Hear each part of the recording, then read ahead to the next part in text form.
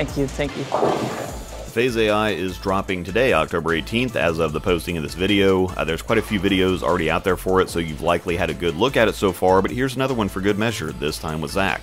There's a pretty solid difference between how things look for our two testers, between Tobias and Zach most of the time, which is really helpful to get the ball's characteristics locked down and avoid a good or bad matchup affecting our overall idea about something.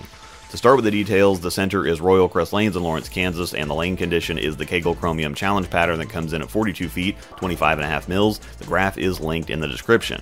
I'm going to fast track the details again. If you want the numbers, they're on the website, but we know the strong symmetric velocity core by now. AI buffs it slightly. 14-pound version, the RG still does jump up quite a bit. Once again, we're seeing TX16 Pearl, which makes it on paper almost a straight-up Pearl Phase 2 because it's the same cover formula, and it's using the new Power Edge compound, which seems to be a return to the old 1500 grit polish finish with a new and better compound. To avoid bogging down the review, Storm has a lot of information on Power Edge on the website. I have the slideshow link down below, and I talked about it at length in my preview video, so now let's just get to the ball reaction. We've talked about this before, but just to recap, Tobias is pretty hit and miss with symmetric balls. This one ended up being too clean for him on this pattern, looks amazing on the house shot, but it doesn't really like oil that much. But again, symmetric balls and him don't mix sometimes. He didn't get along with the Optimum Pearl at all, even re-drilling it and still ending up in the same place with it, and that one's been pretty good for pretty well everybody. Zach gets along with just about everything though, but he rolls it more, so the stronger stuff usually ends up just being way too much for him.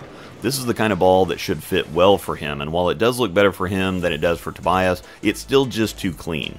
I think a lot of that is how glossy the ball is at box. I really don't understand the ultra mirror shine the balls come at. I mean, I do to a certain extent from a pro shop point of view, because box surface is for looking good on the wall and being an easy way to communicate the intent of the ball, but it's not good for ball reaction, especially when they come shiny. Now on the fresh, on this pattern, it doesn't look bad, but it doesn't look that great either. It's just way too shiny. Too little traction in oil, a bit too much response to the dry. Now the actual ball reaction looks great. The surface is just making it too sensitive, so if you're going to leave it at box, it's not going to be a ball for the fresh on most things. On the good shots, it looks really good. It's a slightly tumbly, arcing kind of reaction, very similar to the Exponent Pearl, just stronger, on paper at least. Other people have mentioned this too, but it rolls a lot like the Phase 3, and on paper it should be pretty close. Now, having been a huge fan of the P3 myself, this one is definitely cleaner and weaker, but the ball roll or reaction shape is virtually identical. It's a little too sharp to use from straight, if you have a bigger rev rate that is, but it doesn't seem to hit a wall or have a limit going deep. You just need to give it enough time to get back up the hill. Easy solution would be just hit it with a 3000 pad. You're still going to get the shape, but make it much more controllable and really open up the usage window. I'm sorry the promotions are repetitive, but my sponsors are the reason I get to make videos, and the best way you can support me is by supporting them, and this stuff can actually help you out too. Please check the description for all kinds of information and links and discount codes. I've gone out of my way to cut back on the advertising as much as possible, but it's just part of the deal. I know we compared it to the Summit Peak in Tobias's review, but we're going to do it again because that's the closest thing on paper in the lineup right now. Plus again, Tobias and Zach get fairly different reads on things, so this will either clarify or confirm our initial impressions. This, however, was one of the rare times that the Peak looked pretty similar for both of them, and the Phaze AI really doesn't look that much different either. It still rolls the same, the difference just lies in their games, and the ball reaction differences seem natural or like what you would expect. The Peak is definitely the earlier and stronger ball, and while it's not one that really wants to get that deep, it does so a lot easier or needs a lot less friction or dry than the Phaze AI needs, but the Phaze still rolls pretty strong, so I'm not sure it's quite a full step down from the Peak. It's more of a half step, and with as strong as the Exponent Pearl is, Peak to Exponent Pearl is more of a natural step down. Phaze AI, again, I think is a very low 2 ball or a very high 3 ball depending on the general strength of ball you throw. I think most often it'd be a 3 ball. You'd have to have a lot of revs and or slower ball speed to get it up into 2 territory, but if your big ball is something like an Optimum Idol, this could be in consideration to be a ball down from that. Once again, the Phaze AI is available now, and it releases all by itself, which is a great idea, honestly. Let it have its own spotlight. Remember to check out the description for all the goodies and stick around for the outtakes and on-lane comments Zach had. It's fun, but it's not just fluff.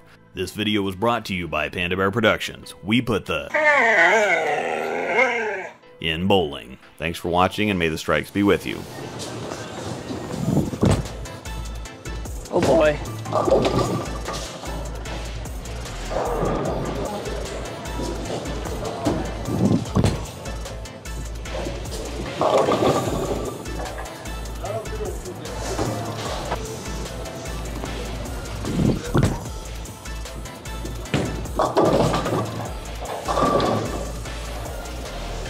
little bit quick from that spot.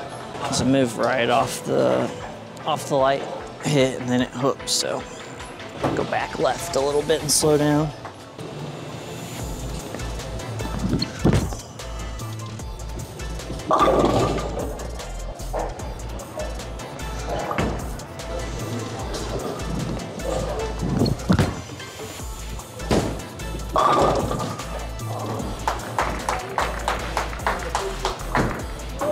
Thank you, thank you. All right, let's see if I can strike twice from there.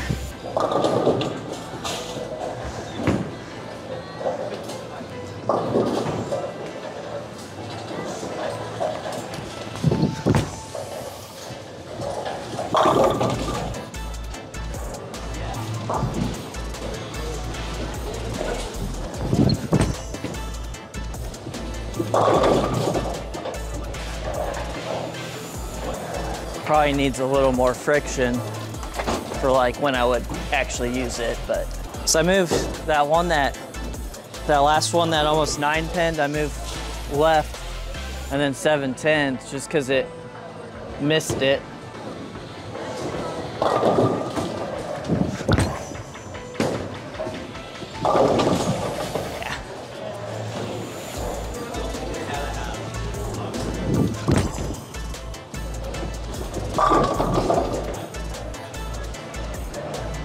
Does shape way better than anything with reactive gloss.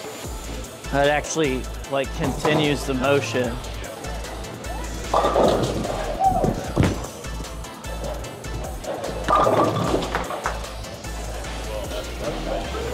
Let's slow down and give it enough time. It looks pretty good.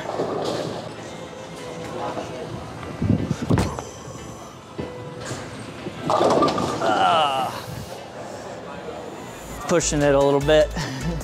Let's see if I can go a little bit more to the left.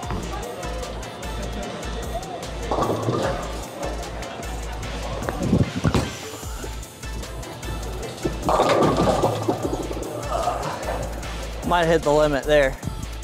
Not sure how much slower I can throw it.